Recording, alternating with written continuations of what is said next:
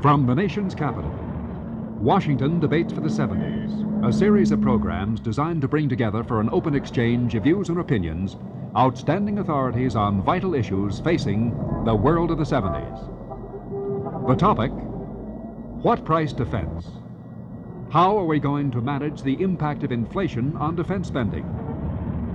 Are our weapons becoming too complicated and costly? Can we safely cut our overseas defense forces? Now, here is Peter Hackis. In the early days of the Republic, just after the Revolution, it cost the new country less than $750,000 to support its military establishment. For example, the bill came to $644,000 in fiscal 1790. For fiscal 1975, we may spend more than $90 billion on America's military might. In today's world, how much is enough? Should we be paying more attention to domestic priorities? How can we manage the impact of inflation on military spending? Is American citizen support for a large defense establishment declining? Well, these are just a few of the questions that need intelligent answers if wise decisions are to be made. Welcome to another in a series of rational debate seminars presented by the American Enterprise Institute, a nonpartisan, nonprofit research and education organization. Our subject is, what price defense? A topic that leads naturally to other questions. Are American foreign commitments less demanding now since our withdrawal from Vietnam? Are modern weapons becoming too complicated and just too costly? Can we safely cut back our overseas forces? What effect, if any, is the U.S.-Soviet detente having on the military threat to the United States? Our debaters today are Democratic Senator Edmund Muskie of Maine, a member of the Senate Foreign Relations Committee since 1971 and chairman of its Arms Control Subcommittee, and Republican Senator Bill Brock of Tennessee, a member of the Senate Government Operations Committee, whose major interest has been in restructuring the nation's budget-making processes. Also with us today here at the American Enterprise Institute are many other experts in the field of military affairs and defense spending, men and women engaged in making public policy, in teaching, and in writing on the subject, what price defense? Later in the program, they'll be asked to comment, and they'll question our debaters.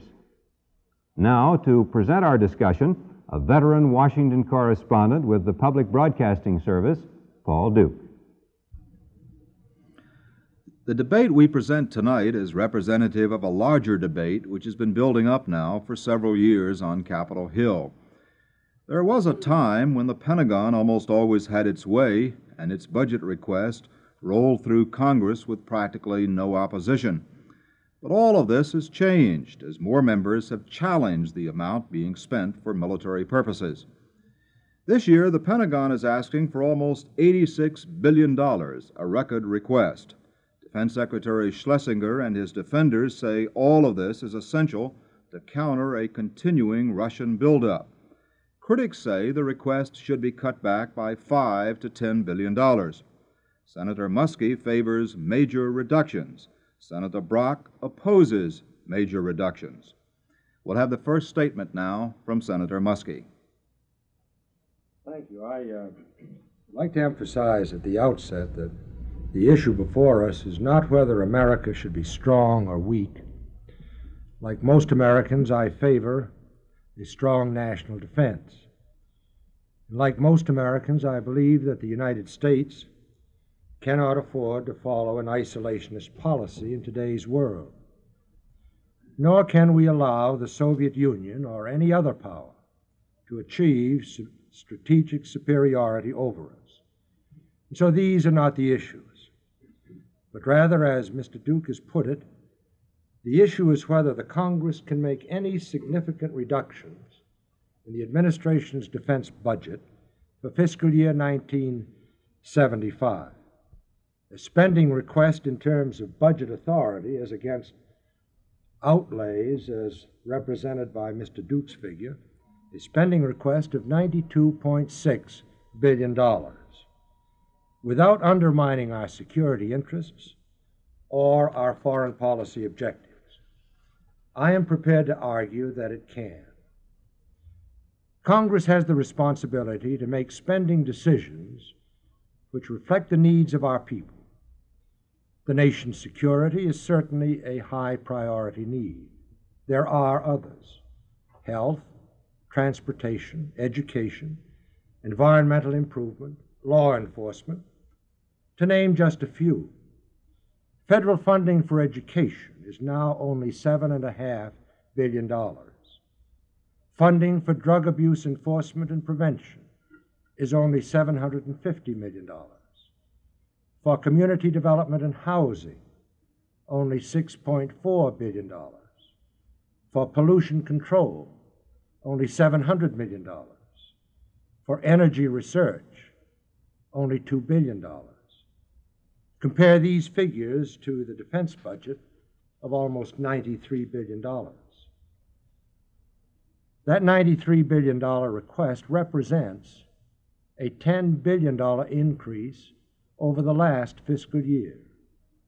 A $10 billion increase, notwithstanding the fact that we have withdrawn from Vietnam, the costliest war in our history, notwithstanding the fact that we have an arms control agreement with the Soviet Union and that we have entered into a new era of negotiation, and notwithstanding the fact that the Nixon Doctrine calls for a much less interventionist foreign policy than we have had in the past. Only 2 days ago, President Nixon sent to the Congress a message accompanying the report of his Council of Economic Advisers, in which he said this: "Too much government spending is the spark that most often sets off inflationary explosions. We must work together to cut where we safely can. We must so discipline our present decisions that they do not commit us to excessive spending in the future. What I propose is that we apply the President's tests to the defense budget. Nobody wants to shortchange the defense effort, but the unavoidable fact is that our nation has other needs besides military power. Our total resources are always limited and must be allocated among many competing needs in our society. In this sense, all nations must compromise on national defense. History shows that they do, as we have, even in wartime. I would also like to point out that Secretary of Defense Schlesinger stated last February before the House Defense Appropriations Subcommittee that outlays for defense might have been $1 billion or $1.5 billion less in 1975, were it not for the fact that additional spending was deemed necessary to stimulate the economy. The Secretary has since tried to explain away that statement. I'm not sure he succeeded. But I'd like to make the point that I do not believe that increased defense spending, which isn't justified by our security needs, is the wisest fiscal tool for stimulating our economy. Turning to the specifics of the defense budget, the format of this debate will not permit a detailed analysis of the defense budget or a systematic presentation of budget alternatives. There are a number of public policy organizations which have done excellent work in this field, and their proposed cuts range as high as $15 billion. I believe that reductions in the range of $5 to $10 billion are not unreasonable and certainly not unsafe. Let me give some specific examples, which we can perhaps expand upon in the question period later. First, in the area of manpower costs, which amount to over 55% of the total defense budget, The Senate Armed Services Committee has already recommended a 2% cut in military manpower and a 4% cut in the civilian bureaucracy of the Defense Department this year. I would recommend additional manpower cuts beyond this, emphasizing reductions in support troops and civilian bureaucrats, saving our taxpayers well over $2 billion in payroll and attendant operation and maintenance costs. Secondly, in the area of conventional weapon systems for our general purpose forces, here defense planners have gradually moved toward what is called a high-low mix. Certain very expensive, maximum capability weapon systems complemented by less expensive and less capable alternatives.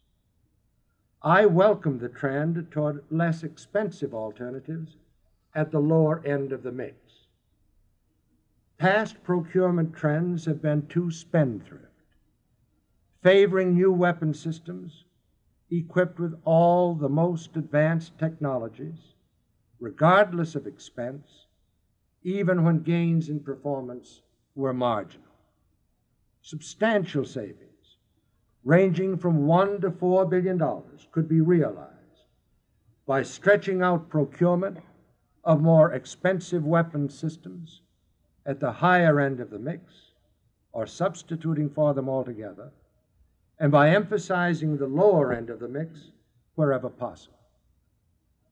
Third, I believe that cuts can be made in the budget for strategic weapon systems. I recognize that strategic forces account for only 20% of the United States defense budget. But we are engaged in negotiations with the Soviet Union, designed to stabilize and hopefully to achieve reductions in strategic nuclear weapon systems.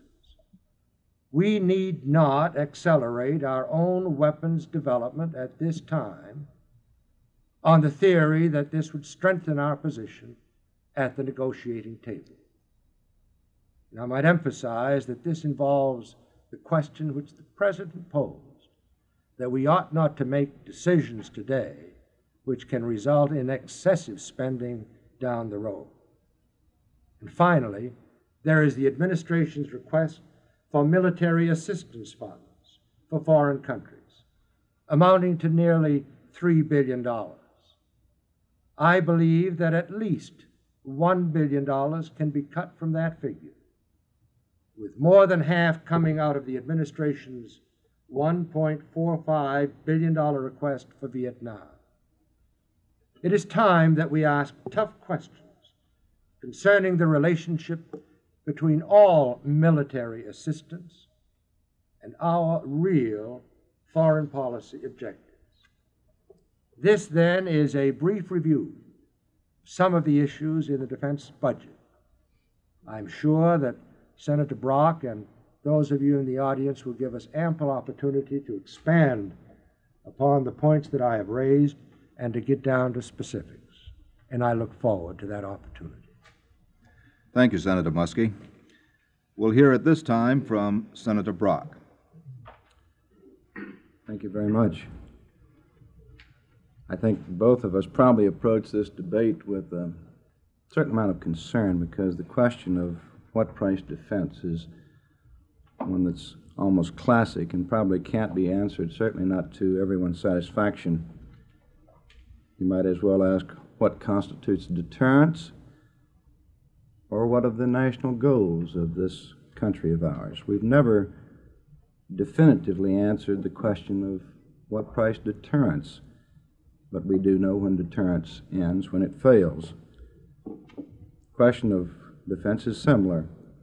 We do know that spending too much on defense can jeopardize this country or any country, but we also know that not spending enough on defense can see a more tragic result.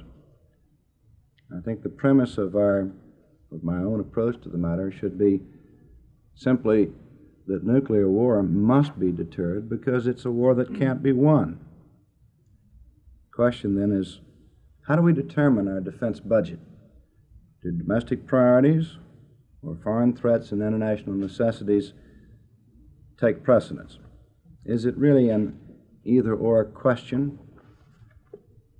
I'm not sure that it is, and I think there's one way that we might begin the debate, at least in looking at the problem, and that's to compare the price of defense, first with our domestic priorities, with its burden on the economy and a burden on the tax dollar, and secondly, to relate it to foreign threats and international necessities in terms of our role as the leader and the only true defender of the free world.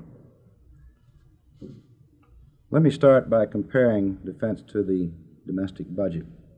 Nobody, I don't think, would contend that military spending is not high and probably not going to get even higher. There are a number of reasons for this. Our enormously increased personnel costs caused by the volunteer army, the increased sophistication of our weaponry, and our double-digit inflation, among other things, have a great deal to do with it. It will continue to be expensive. But I might point out that in terms of the budget, our manpower is down, as is its share of the gross national product, as is the share of the federal budget, to the lowest point in this nation's last 30 years, since before the Korean War. We're down to 28% of the unified budget. We're down to 6% of the gross national product. I think it's important to note that not only has there been an enormous shift in the defense budget, but it's been accompanied by a reversed change in our domestic priorities budget. Defense from 1968 to 1975 increased 9%. Our expenditures for health increased 174%. For education and manpower, 71%. For income security, 193%. Even our legislative functions, I would say to my colleague in the Senate, have increased 161%, almost 20 times as much as our defense budget. Thus, by three important measures, our defense spending has decreased significantly, while concurrently spending for domestic priorities has increased even more. Those three areas are as a percent of gross national product, as a percent of federal budget outlays, and in constant dollars. I think the important thing, whether you use administration or critics' data, and there are differing approaches to these figures, is that there is a definite, discernible downtrend in defense spending vis-a-vis domestic spending. And that's the crucial point. Now, this does not mean that 5.9% of the gross national product might not still be too high, especially when you realize that we're talking an obligational authority of $92 billion. So let's look then at the other part of the comparison, that is vis-a-vis the Soviet Union or any potential threat. In the Soviet Union, we have seen an enormously disturbing trend, at least to me, of massive investment in research and development, in hardware and technology, and particularly in strategic capability. The Russians are developing not only new and larger weapons with greater throw weight, the SS-16, 17, 18, and 19, but they're doing it in a more sophisticated way with onboard capability, directional capability with MIRVs and so forth. They've increased their strength in Eastern Europe. They've added enormously to their tank capabilities there and their logistics capabilities, an area in which they were weak. They have increased their Navy by remarkable degree, and not just in their submarine capacity. In sum, I think, in terms of our relative strength with the Soviet Union, there are areas of serious concern. When you couple that concern with the first comparison, that of a declining share of our product and productivity, I think it's fair to conclude that while the defense budget is not an intolerable burden on the American people. Neither is it our most efficient expenditure, and I think here's where we might find some areas of agreement. I very much support the high-low concept, which the Pentagon is already beginning to implement, maybe later than it should have, but it's doing it. I'd also like to see us adopt a phase-in, phase-out of new and old programs, and by that I mean an effort to try not to develop 3 new major component parts of Triad all in the same fiscal year, which burdens the American people, I think, unnecessarily. Third, I'd like to proceed very much more on a program of capability without production, which simply means proceeding with research and development, but not production until strategic necessity dictates. And fourth, I'd like very much to see a much better definition of roles for our armed services, and I would cite as an illustration the request for a Marine Corps F-14 so that they could get to the beach. And I don't think that's the responsibility of the Marine Corps. As a Navy man, maybe I'm biased, but I think that's the Navy's responsibility. But I do think they need the capability of ground support when there.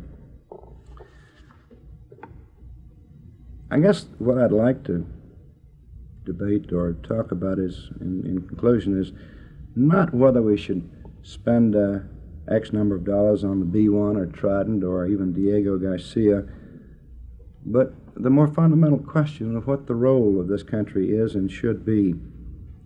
Can we really afford to go into what may become, at least in interpretation on the part of our neighbors in the world, a retreat into isolation?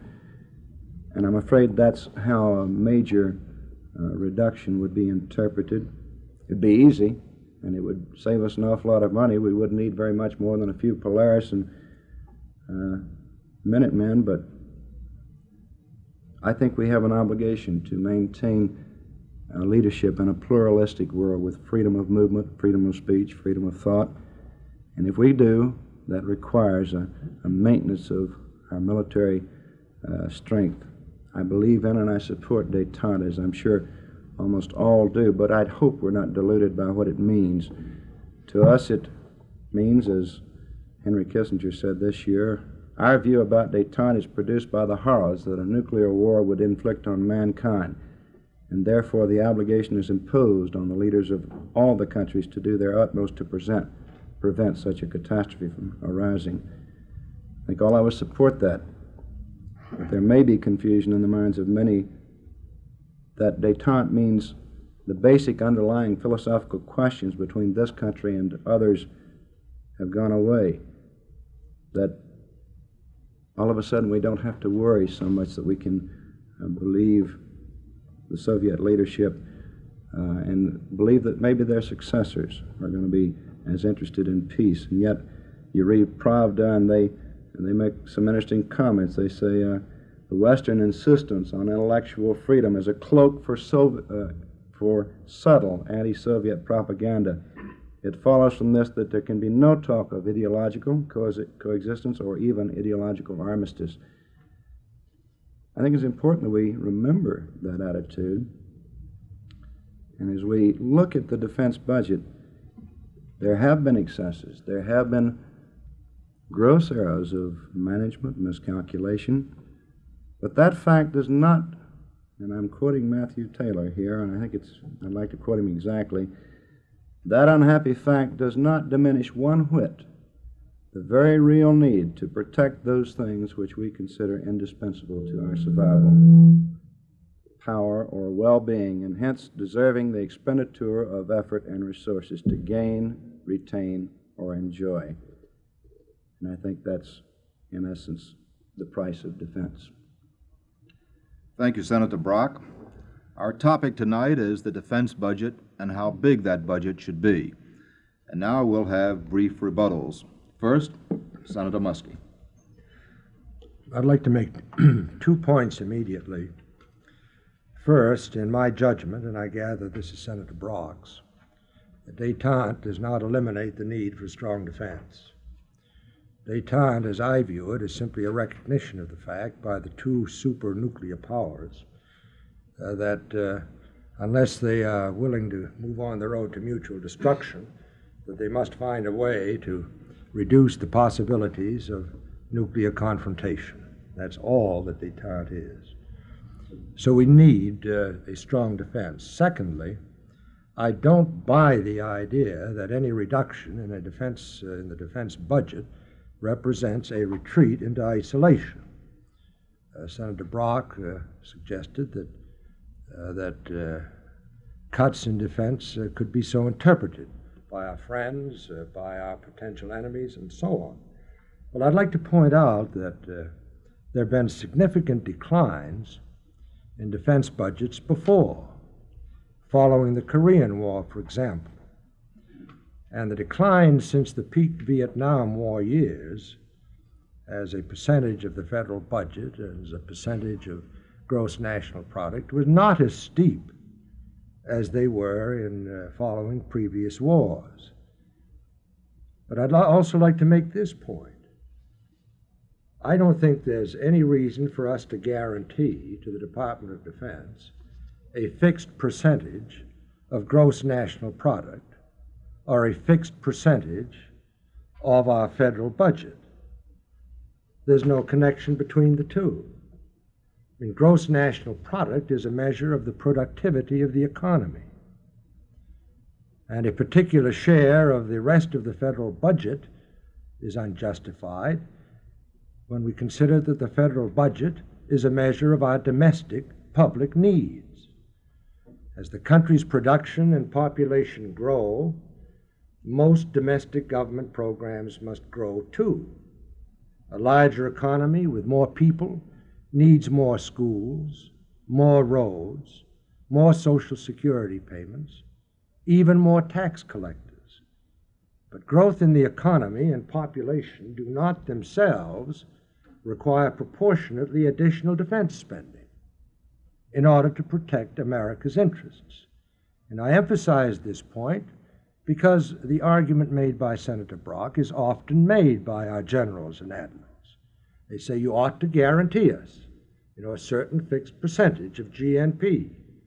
In my judgment, defense needs should instead be determined by our long-range international interests and our best judgment of how military power can or may be forced to serve them. I don't know how much additional time I have on my rebuttal, but I'd like to make this third point, if I may. The implication is here that one of the reasons for the expanding defense budget is to meet the acceleration of Soviet development in the strategic arms field. Let me give you just a few statistics to document this point. Since 1970, the United States has produced 758 additional missiles compared to 492 by the Soviet Union, and 4,850 nuclear weapons compared to 572 on the part of the Soviet Union. In the last 4 years, while our military people concentrate on the development of Soviet strategic nuclear capability, they've tended to overlook the progress that we ourselves have been making. Now, these particular figures that I've given you can be matched by more detail, which I'll be glad to go into in the question period that follows. But I simply don't buy the notion that because there has been forward movement in the development of Soviet strategic nuclear capability, that there must be additional increments of American effort on top of the effort we've already made in recent years to match it. I think these are two issues that will probably emerge in the course of this debate as points of real difference between Senator Brock and myself. And now we'll have the rebuttal from Senator Brock. Not quite sure where to start. But let me take almost, I guess, the last point first. I have no intention of suggesting that a percentage of gross national product or of the federal budget should be allocated in perpetuity to any arm of government, defense or otherwise. I am not so concerned about shares of the budget as I am the peace of this nation and its security, and that's a more difficult area to judge. I simply point out that since Vietnam, since the end of Vietnam, we have cut defense by, in 1975 dollars, or in constant dollars, whether you want to use 68 or 75, in excess of $25 billion. We've also reduced its share, its strain on the economy from 42% to 27%. We've cut its share of the gross national product from 9% to less than 6%. Now, those are pretty healthy cuts. Let's take it back to a pre-Vietnam year. Let's go to 1964. We've cut it from 8.3% down to 6% of the gross national product. 41% of the budget down to 27%. Any way you cut it, we have reduced significantly. The question is not what's the share, but whether or not proposed cuts of the magnitude that the Senator is talking about will in fact reduce our capability for defense, reduce our capability for deterrence. That's the question. Nothing else really matters very much to people whose children may be jeopardized, and that's the issue I think we've got to debate. It just isn't right, and I cannot accept the merging of apples and oranges here, the measurement of U.S. missile production of very small missiles against the developments of the SS-19, for example, which has capability which we don't even approach in any program we have on the books or even in the future under any projection I have ever seen. And it doesn't change the fact, and I will quote here the Brookings study, the strategic balance. Taking everything into account, now there is probably rough overall strategic parity, but these, and I will say parenthetically, these things don't happen overnight. Once this, and this is quoting, once the Soviets master the techniques necessary to obtain accuracies closer to those even now available to the United States, they would be likely soon to acquire a capacity to destroy virtually all the U.S. land-based missiles in a first strike, and that to me constitutes a very real and present danger, and it is something that I found unacceptable. Thank you, gentlemen. The many questions that surround an adequate military budget defy unified answers. Senator Muskie feels there are so many other important claims to each tax dollar that there must be a realignment of spending priorities. Senator Brock says that the country should spend whatever is necessary. To challenge both our speakers, let's go now to our panel of experts for their questions. Sanford Gottlieb, Executive Director of SANE. The question for Senator Brock. The latest Defense Department annual report shows that the United States is about to have almost 8,000 nuclear warheads, in the Soviet Union about 2,600 by mid-1974. That means we will have about 36 H-bombs for every major Soviet city. My question is, when do you think enough is enough? I don't know that there is any definitive answer for that. I would point out two things. First of all, the Soviet MIRV capacity has just been refined and developed, and it is now coming online. That means that that balance is going to change markedly in the next 5 to 10 years, which I consider to be years of great risk for this country. To me, one of the things that we really ought to be debating tonight and every other night or every other day for a long time is what gets us into a position that might force the use of such a weapon.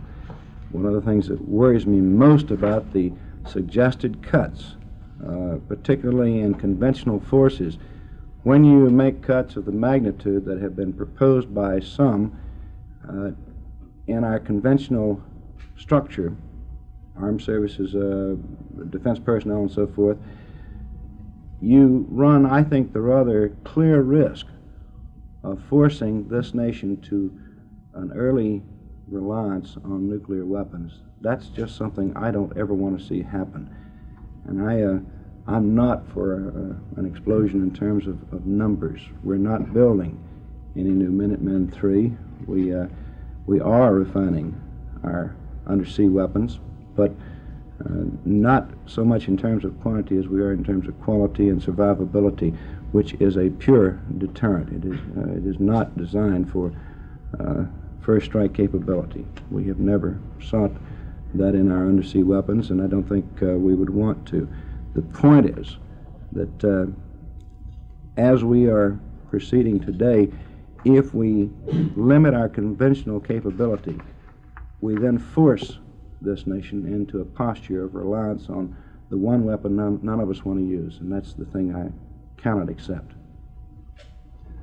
Question right back here in the middle. I'm Amram Katz from the U.S. Arms Control and Disarmament Agency. This question is addressed to Senator Muskie, but I would hope that Senator Brock would comment on it as well. I realize we're dealing with extremely hard and difficult questions here, which are fraught with much uncertainty. No matter how definitely answers are given, there's still a residual uncertainty. When I was young and problems were simple, or maybe it was the other way around, I was simple and problems were young, I was much more confident about answers to all these questions than I am today. I don't really know how we know whether we're spending too much. I'm reminded, Senator Muskie, of Dayton, Ohio, which built 5 dams around it after World War I. And it's like saying, let's get rid of the dams because we haven't had a flood since. There's cause and effect relationship. The question I have, therefore, is do unilateral cuts during the time of negotiations help or hinder negotiations with our adversary? And principally, do they help or hinder advancement toward the object of the exercise, which is international stability and peace and so forth? Well, my own view of that is that we're each aware of the other's capability of mounting military power. And, you know, I'd find it very discouraging if I had to believe that the only way to move toward arms control and arms agreement is to convert the potential military power that each country has to its maximum in reality. And that's the logical extension of the argument of the bargaining chip. I mean, if one bargaining chip, you know, is an incentive for the other side to achieve a certain level of arms control, maybe 2 bargaining chips persuade them to achieve another level, and 3 bargaining chips even more. It seems to me that the United States and its forces in being and its programs which are underway has demonstrated an ability to build a strategic capacity which poses an unacceptable threat to the Soviet Union. And that it is in the light of that understanding and of our understanding of their capacity to do likewise that we've been moved to sit down together to negotiate meaningful arms agreements. I had this kind of a discussion with Mr. Kosygin in Moscow 2 years ago.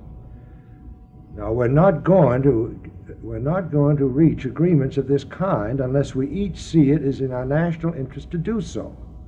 And I simply do not believe, you know, that the amount of money we may happen to be spending on a particular weapon system in a particular fiscal year, and an increase in that amount in that particular fiscal year is going to be the final determinant as to whether or not we're going to negotiate an agreement. I just don't buy that kind of an argument. Now, there's another point that I would make, you know, that I think the reverse could be true. That as we build up our arms as bargaining chips, the other side doesn't really know whether or not we're simply building up a bargaining ploy or have serious intentions of maintaining that kind of a capability. I would think they'd have to assume that we seriously mean to maintain that kind of escalated capability and that they must do likewise. So it seems to me the incentive is in the other direction. And I think the experience with MERV is a clear example of this. I can remember that when we finally completed our MIRV tests, and I had urged before they were completed that we suspend tests so that there'd be some chance that we could negotiate perhaps an agreement which would avoid moving into the MIRV era. But once we completed the MIRV tests, we were inevitably moved and pressured into deploying MIRVs. Once we had done that, we knew that we had to let the Russians move into the MIRV capability, and that's exactly where we are. And so the result of our failure to exercise restraint with respect to MIRV testing and deployment resulted in an escalation of the arms race on the very eve of an agreement to enter the SALT talks. And now I doubt that I know that we can't back off from MIRV. I don't see any indication that we will. And the Russians won't if we won't. Senator Brock, do you want to give us your views? Sure do. I don't think that's the question. The question is it wise? Is it good policy? Does it yield any productive dividend for us to engage in unilateral cuts when we're in the middle of negotiations? Now, that is something that you've got to answer in a very different way. We're not talking bargaining chips of building something new. We're talking, do we engage in unilateral cuts of our own defense when we're engaged in negotiation in SALT II? If the purpose of SALT on the part of this country is to get Russia to reduce their missile capability, then I think it's fair to assume that the purpose of SALT for them is to get us to reduce our missile capability, our strategic arms. If we're going to reduce our capability without going to the bargaining table, why go? The whole purpose of negotiation is to negotiate a balanced reduction. So unilateral cuts of a major consequence in the defense budget make negotiation fruitless and perhaps not even possible. That's the basic question you've got to face. The fact is that the Soviet Union has never, not once in my entire life, unilaterally reduced its defense expenditures, either as a result of our actions or something else, as far as I know. They haven't demonstrated any willingness. They have continued to increase their level of expenditures, their research and development, their capability, and they're getting a much too dangerous capability today for us to back off from bargaining as best we can, as strongly as we can. Frank Van der Linden, Nashville Banner. And Senator Muskie, you know that while we are at peace at the moment, we have a very dangerous situation in the Middle East, and there was a really hot war there just a few months ago. And we had to send airlift large supplies of tanks and anti-tank weapons and ammo and everything else to Israel to keep Israel from being overcome by the Arab forces. I'd like to ask you, Senator, in case the war should resume in the Middle East and Israel should again ask us to send over our most modern tanks and the TOW anti-tank missiles, would you favor sending them everything they needed? I don't think it's helpful to answer a question like that in terms of the situation in the Middle East. You know, that if it coming from a United States senator, that takes the form of an ultimatum. Now, I've indicated... Sir, aren't we pledged to protect Israel? And that pledge stands, but now you want me to pose a hypothetical situation in which they fail to meet their pledges because they've agreed, both Syria and Egypt, to a withdrawal agreement. Now you're posing a breach of that by somebody, Israel or the Arab nations or both, and ask me to anticipate what our reaction would be. I think that would be highly provocative. Well, sir, don't you believe that our military must be prepared for just that kind of eventuality? Oh, well, that's a different kind of a question. It has to be. Of course, I believe we should be prepared, but you asked me to specify what kind of aid I'd be prepared to send. And I just don't believe it's helpful to engage in that kind of sword rattling. Consider the hypothetical question that Charlie cited from whether... There's no such thing in this context. But there is, because every contingency plan is based upon something that may occur and may not occur. The question, sir, is would you send our tanks to Israel if they needed them? We are pledged, may I say, and I'll repeat it, I don't know of any better way to repeat it, to provide Israel with the arms necessary to maintain a military balance in the Middle East. And our next I question- consider that pledge still binding, and I'm sure that that's a responsible way to answer the Well, question. my question is a serious one, sir, because Well, my the answer question, is- yes, the question is, I would like to follow up here is, where would we get these tanks? We have an item in the budget for tanks. Sir, how many tanks do we produce a year in the United I States? couldn't give you that figure. You should know, sir, the House Armed Services Committee reported last week our total production of tanks for the entire United States for the entire year is 360 tanks, which were easily destroyed in about 1 hour's warfare in the Middle East in October. Well, I take it that what you're arguing by implication is that we should raise our tank production every year. That's exactly To- what the Armed to- Services Committee proposed, sir. A Well, you doubling of our didn't let tank me production. finish my question. Yeah. You don't know what they proposed, that whether or not I agreed with the Armed Services Committee. What you seem to be proposing is that our tank production should be geared to the capacity of the Middle East countries to consume them in a repetition No, of sir. the war of last fall. And No, I sir, I should don't not- buy that conclusion. Would you buy them, sir, that we should have our tanks in production enough to meet our quotas so that our own armed forces in Europe would be up to combat efficient status, which they are not today? We have not had it recommended that we We try have, to... sir. Thank you, Could Senator I Muskie. I finish? think we want to go to another panelist with another question. Right. Ruth Cluson, League Women Voters, United States. I would address this to Senator Brock. It seems to me that we've been focusing on the negative factors which influence the building of a national defense budget. So essentially, Senator, I'd like to ask you where in the proposed defense budget is reflected the favorable things which have happened during the past couple of years. For instance, the cessation of fighting in Vietnam, the improved relations with China, the increased trade with USSR, at least for the time being, successful negotiations in the Middle East. The American public, I think, feels it has a right to expect to see these things affect the national defense budget as also. To what extent are they reflected in the proposal? Extensively. We have cut in constant or real dollars, effectively some $25 billion out of the defense budget. It would be that much higher were we maintaining the Vietnam level. More to the point, we are reducing not only the constant dollar, but we're also reducing the load on the American people in very specific terms. I might point out to you that there is another peace dividend that I supported and still do, and that's called the volunteer army.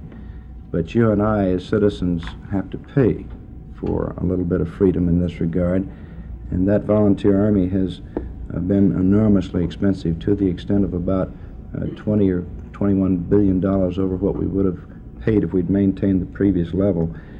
You see, what that does is that it puts a burden not only on our defense budget, but it also skews the ratio of spending over to personnel as opposed to research and development and technology and even hardware, if we get to that point, making it far more difficult for us to maintain an adequate strategic reserve or defense in the term of the budget, or in the sense of maintaining a stable budget. And yet we have been able to do so. We have been able to do so by reducing the number of people by over 3 million men in all defense and defense-related industries in the last 5 years, by similar economies in other ways. So we are, I think, maintaining a pretty adequate defense. There's some areas where I criticize it, also where there are excesses. But we've gotten a rather major peace dividend in the last 5 years. It continues to be of great benefit to particularly our young people, with not only in terms of taxes, but the volunteer army. Leslie Gell from the New York Times. I'm trying to think of what you gentlemen have been saying in terms of how it's being heard or will be heard by that famous citizen in Peoria. And I would guess that in listening to it, he would find himself very confused. Here is Senator Brock asserting that we have to worry about Soviet nuclear missiles, and Senator Muskie saying it's not so much of a worry, in fact, we're ahead of them.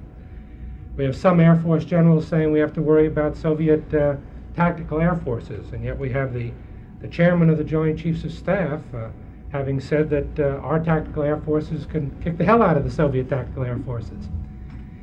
You have the Navy saying we have to worry about the Soviet shipbuilding program, and a report by the Brookings Institution saying we don't have to worry about it. How does he make up his mind?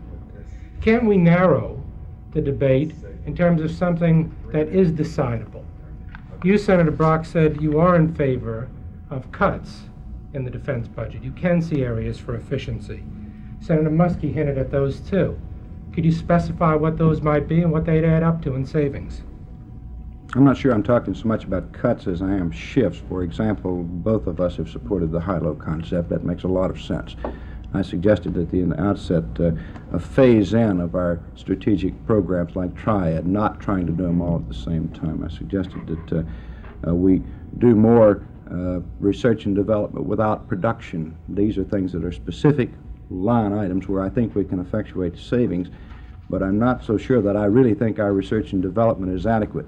Let me just turn it around on you and say that I'm not sure we ought to be debating line items or even dollars. I think we ought to try to decide if there is a price to defense, what is it that we can bear and have some assurance that we're protecting the security of this country.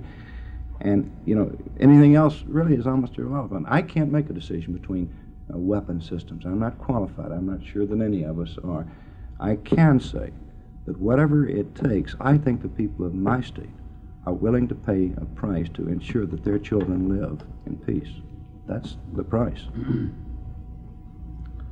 you have a response, Senator Muskie? Well, with respect to the specific weapon systems, I would agree with Senator Brock that you can get differences of opinion that are not necessarily determinative of your overall attitude toward how much you should spend.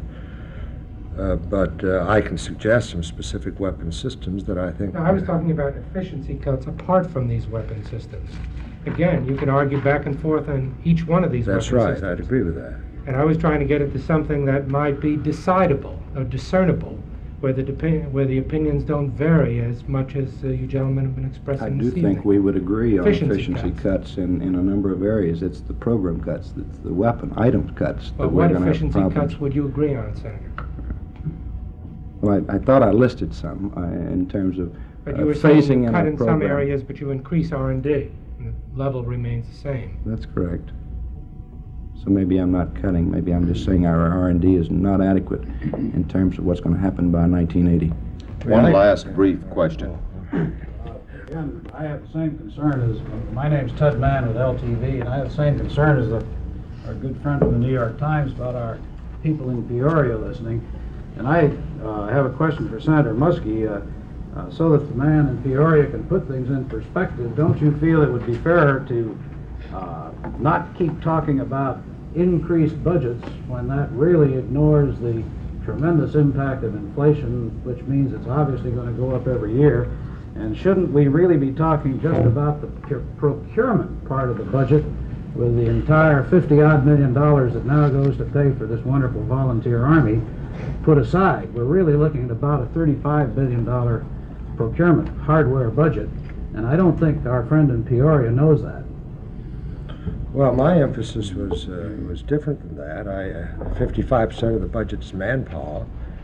I put a conservative figure of $2 billion on the cuts that I think we can make there, not cutting into combat effectiveness at all, cutting into support personnel, which is high, cutting into excessive civilian personnel, which is high, and cutting into to excessive grade creep, as it's called. That is, too high a percentage of officers, non-commissioned officers, to men. Now, just in those categories, you can save at least $2 billion, and there are those who say you can save up to $5 in manpower. That's got nothing to do with procurement.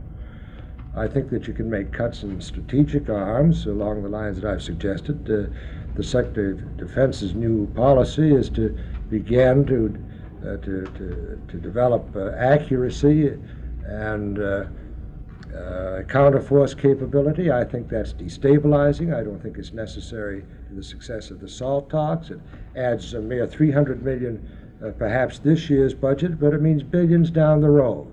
I think we can do without those in this year's budget. With respect to conventional weapons, there you got a mix.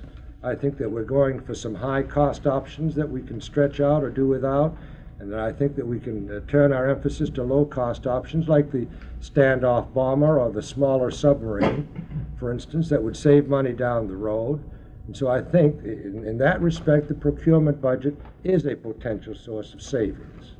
So in these 3 or 4 areas, I think, we can save without hurting ourselves. When I talk about $5 to $6 billion of cuts, it doesn't hurt us. Now, I know that the military will screech to high heaven at that, and that's their business to do. So it's their business to ask, for defense items. It's our business to match that against our other needs.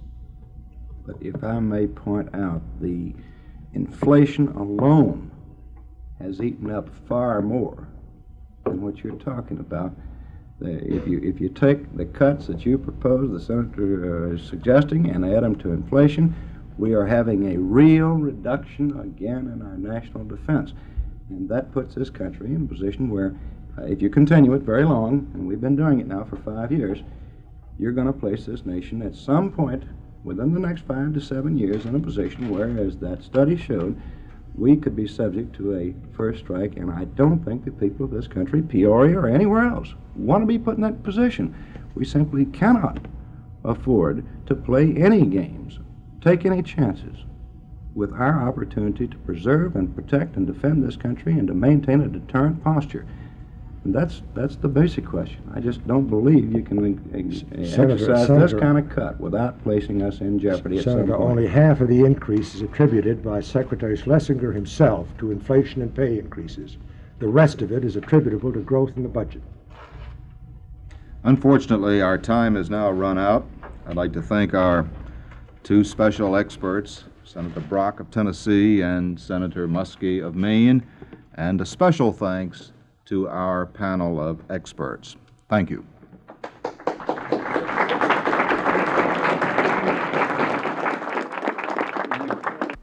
The debate you have seen featured the conflicting viewpoints of qualified experts in the defense spending field.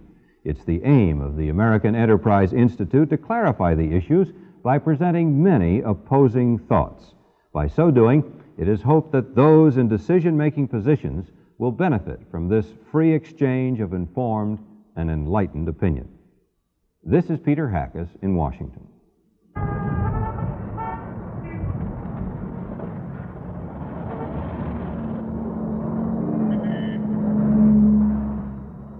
Washington Debates for the 70s is created and supplied to this station as a public service by the American Enterprise Institute, Washington, D.C.